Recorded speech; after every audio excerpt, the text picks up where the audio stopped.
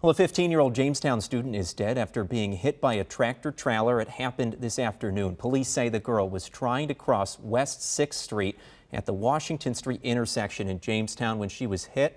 They say the driver didn't stop and kept going. Police officers from the Lakewood Bus-Dye Police Department later caught up with the trucker along Fairmount Avenue in Lakewood. No word yet if any charges have been filed.